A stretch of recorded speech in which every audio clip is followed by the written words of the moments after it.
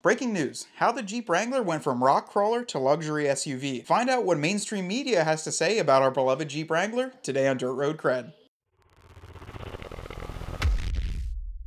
Before we start this video, we wanted to introduce a brand new sponsor of the channel, Gerber and Gerber Outdoor Gear. Gerber's known for creating excellent outdoor gear, and in this little pack, they set us a great fixed blade knife, a mini pack hatchet for camp, a completely utilitarian all-in-one camp fork and spatula, and then always a gorge, a folding shovel with a nylon bag. They're very much known for their quality and off-road gear. So we're gonna be using a lot of this in some future videos, but check out the link in the description. We'll leave that down below where you can check out all sorts of cool Gerber gear. What's going on, guys? Welcome back to the channel. No, I didn't start a reporting job for a local news company. This is just an article that I read on ABC News, and in fact, I found it on JL Wrangler forum. Now, as Jeep enthusiast, I'm always on the forum here, so you guys can kind of see me perusing around on there. I always look up Dirt Road Cred in the search query to see if anyone has searched for us and if they're writing about us, so I can comment back and chat on it. Now, I saw a big post, and one of the most trending, it was yesterday or the day before, and it was the article from ABC News about how the Jeep Wrangler went from quote-unquote a rock crawler to a luxury SUV. Now, I think that this is a really interesting question, and in fact, a lot of our commenters, I'm sure, would have to agree. There are some hardcore purists that really don't think what the Jeep Wrangler is going towards is what the Jeep Wrangler started as. Now, in this video, what we're going to do is aim to go over the article in a whole, kind of read through it, check it out, what it has to say, and then also go through the JL Wrangler forums and read what people are saying on there. I think this is going to be pretty interesting because back in the day, 60 Minutes did a huge article on the CJ7 and how easy it was to roll it over, and it really hurt the brand's reputation. All right, guys, so here it is. Let's go through the ABC News article, and the title, How the Jeep Wrangler Went from Rock Crawler to Luxury SUV. First things first, the modest 4x4 now costs upwards of $100K for the Rubicon model. That is not a lie. The Level 2 by Jeep for the Rubicon 20th Anniversary 392 was, I believe, $114,000. So in our eyes, that also went up a crazy amount. That is a lot of money for a vehicle. But to the second argument, and something I'm just going to say right away, you don't have to buy a 392 Level 2 by AEV to get into the Wrangler. In this article, as you scroll down through, it's talking about a lot of things in here. So it's talking about how the Jeep Wrangler can ford rivers, crawl over boulders, traverse deserts, and blaze through uncharted territory.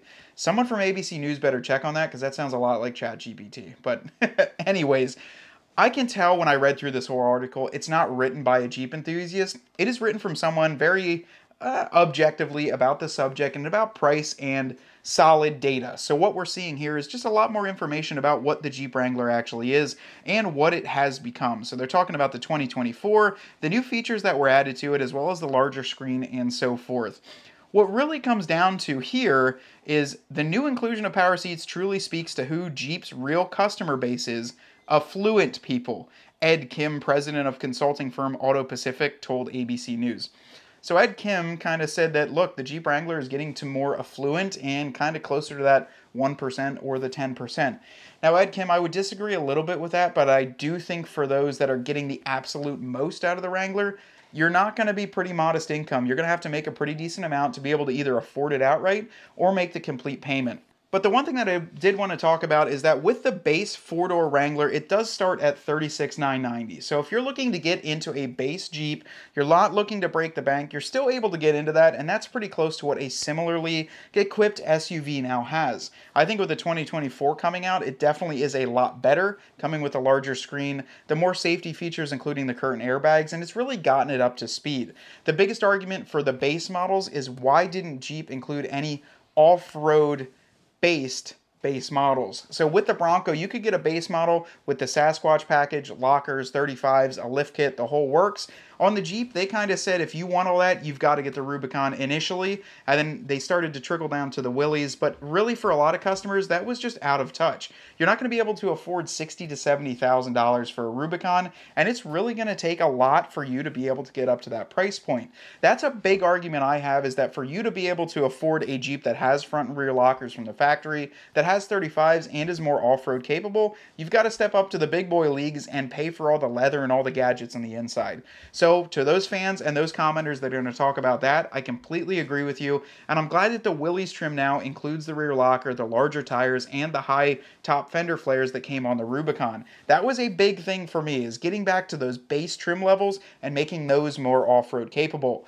I'm going to roll that into my next thought, and that's that Jeep is a business. So if they're noticing that, hey, look, the guys that can afford a Rubicon, they want to go off-road with it, they can also afford a little bit more. So why not only make the trim that's the most expensive, have the front and rear lockers? But Jeep's business model overall as a whole is to make the most profitability as possible. So looking at that, having the Rubicon with all the extra gadgets and the true off-roader tools like the lockers, the bigger axles, larger tires on the Extreme Recon, it probably makes sense to add some creature comforts on the interior so they could market this as the most expensive lineup.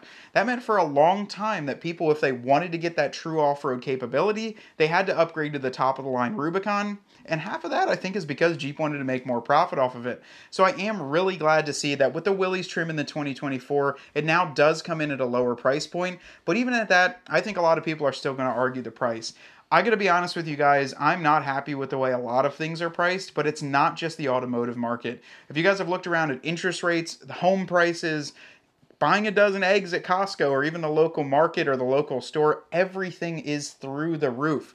Heck, the other day when I booked an Airbnb, the cost for us to go down to Daytona has almost tripled or doubled since we went down there 3 years ago. When I tell you that costs are getting out of hand, they absolutely are, but that's not going to be addressed just in one situation and still continue everywhere else. Jeep is not able to roll through and keep the prices as low as they can, while every other piece to build that Jeep, to hire the person to do it, to ship things in from wherever they are, all those prices went up as well, so they can't just let Jeep stay at a stable price. They do have to increase, and unfortunately, that's the way the market is right now. So one thing that Jim Morrison, who is the head of Jeep sales, I wanted to bring up, so he did say we are seeing more demand for high-priced Wranglers. Wrangler has a high residual value. So both of those statements are true, and I think what Jeep is thinking of is that I would say the majority or the the majority of Jeep buyers anymore is not your true off-road rock crawling enthusiast. That's the reason we have Sahara high altitudes. We've got 4xEs. We've got a lot of these other trims because these folks are not planning to take it off-road.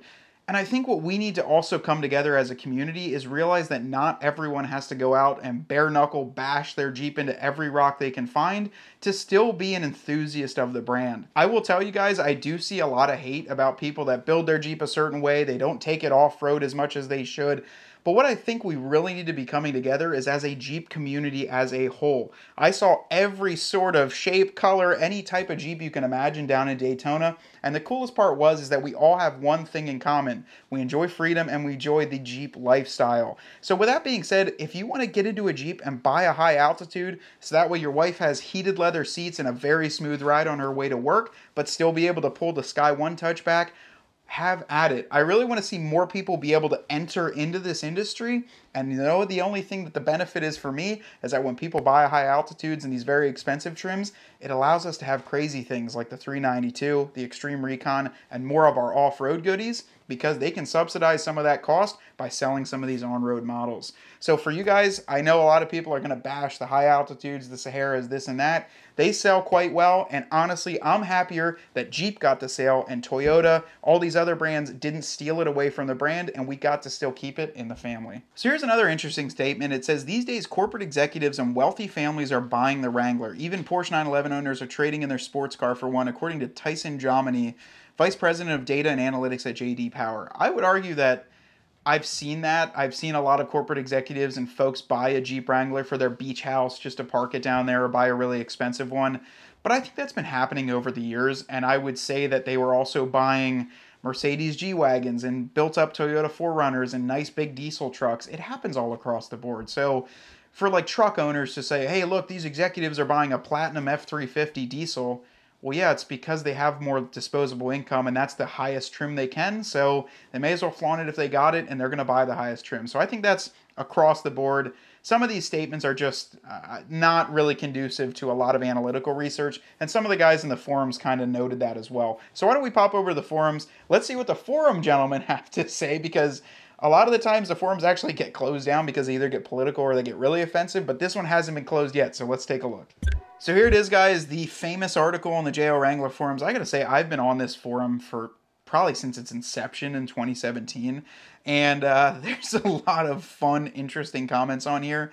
I would say, so like, let's look at this guy. I hope that you guys are also seeing this on the JL Wrangler forums, and you can even tag this video too. But this guy, Opus, he's got 25 likes on his comment. He goes, I get it, but a base two-door sport still has an MSRP of $31,195. So it's not like the affluent can only get into a Jeep. But yeah, four-door Rubicon 392 with all the bells and whistles straight from the factory is now far out of reach for the vast majority of buyers. Opus, that's exactly kind of what I had to say too. So you can still get into a base Jeep. There is no one telling you can't, and even with a reasonable income, you could afford that. That's very subjective too to how much you want the car payment to be. But for a 392, big engine, leather, loaded up, you're not getting into that too easily if you're making kind of middle income or even median income. There's another guy. What a poorly written article with their assumptions of what a Jeep Wrangler has become are just that, assumptions. Freaking clickbait crap. Love that. But anyways, kind of perusing through these, so we're kind of like, there's another guy, he agrees. All of this makes sense. It's today's economy, even a $31,000 model that's much less suited to serve as a single family vehicle, it's expensive. But he also said, too, when you compare this to the affordability of CJs and TJs during their respective time periods, which is what I just mentioned, and I didn't read this, the JL is much less attainable for many Americans in the same similar economic brackets. So a little bit different of what I had to say, but back in the day, everything was a little cheaper. College was cheaper, food was cheaper, even respectively to what the minimum wage is. So, and that's, I think, with the whole economy, so I don't want to go down that rabbit hole, but definitely a lot has changed, and it's not as easy to be able to afford a vehicle that can just sit in the garage and be a fun toy. So here's a comment that I really liked, and I think we'll kind of just end it with one of these comments. He goes, I get it, the changes has driven up the cost. A more utilitarian vehicle has come and gone, but at the same time, take a look at the styling choices in the market. If you want a mid-size SUV, there are 3 options in the market, and for my wife, only 2 were acceptable. 1, the Jeep Wrangler. 2, the Ford Bronco. 3, everything else, aka high-waisted, I don't know, something cars. I know form over function and styling wasn't the only reason to get a Wrangler, but it does matter. And then I love this picture that he actually tagged. This is like Dodge, Chevy, Lincoln, Honda, Mercedes. Look at all of them. Just from the side, even the Jeep Grand Cherokee, they're all so similar. I mean, this is what we really do have to argue with you guys, and that's what I want to say about this. That's why the Jeep is so expensive, because you've got a solid front and rear axle, you've got removable doors, a removable hardtop, a foldable windshield, waterproof floors that you can spray out. It costs a lot to still produce all those features and also make it pass crash ratings, EPA standards, all this other fun mumbo jumbo from the government. It does cost to do that. And if you don't want it looking like this, then it's probably going to cost a little bit more. And if you want them to squeeze the 392 in, then up the price also a little bit. But I'm going to read through probably the next 17 pages worth of this and just kind of check out what everyone has to say. This is some light reading for me in the evening time once everything cools off. And it really does give me a good perspective of what our audience and what the Jeep community sees. So that's why we love to do it, because we're the same as you, we're in this game, and we are the Jeep audience. Overall though, guys, this video is really fun for us to do, not only because we get to talk about the community that we're involved with, but we get to talk about some high topic articles that seem to be releasing here and causing a lot of commotion. Now, if you guys want to get involved, definitely comment on this video, and then a secondary layer, go over to the JL Wrangler forums, get involved, create a profile, and start chatting with folks on there. It can be very informative, and it's a great way for you to learn about new products, see build ideas, and just chat with people online. I hope you enjoyed this, and I hope a lot of guys on the forum see this as well. Comment your forum thread name, or even tag this on the forums. We would love to chat on there as well. But this overall has been a fun video, and I hope you guys like this style. If you have any other comments about types of videos that we should shoot, whether it's on a news article or a certain feature or tip or trick, let us know down in the comments, because we adamantly read and comment back to you guys. Until next time though, my name is Matt with Dirt Road Cred, and I want you to get out there and earn yours.